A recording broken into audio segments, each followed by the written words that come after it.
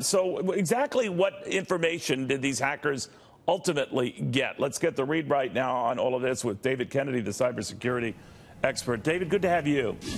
Neil, thanks for having me on. Good to see you again. Same here. What do they have in their hot little hands?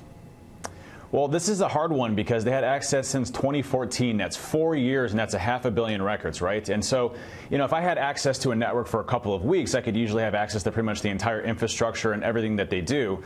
And this is specifically contained to the reservation system, but it seems like a lot of the information that's coming out shows that this is a very early stage of investigation. And as we saw with Facebook and Yahoo and a lot of the other data breaches that we've seen over the past few years, including Target, Jimmy John's, Home Depot, that these have a tendency of growing much larger.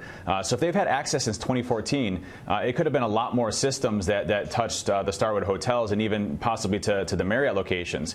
So right now it's date of births, it's home addresses, your names. The big piece here is if you look at the Target breach, which was 28.2 million credit cards, they're saying 500 million people were impacted by this, and that they can't rule out that they had access to the decryption keys. This could be larger than the Target breach that we saw as far as credit card reissuance. The one point I want to point out here, though, is that we haven't seen any of this information being sold on the black market yet, and that is very, very unusual. I wonder, though, since this also involved compromised passport data, who's to say that some nefarious elements haven't gotten that and are flying around to their heart's content?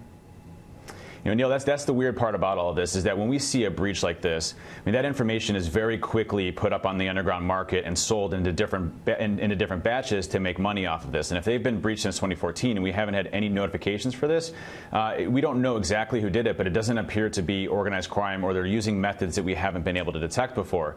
So you talk about reservation information, where you stay at, your reservation history, your preferences of different locations and when you're staying at those.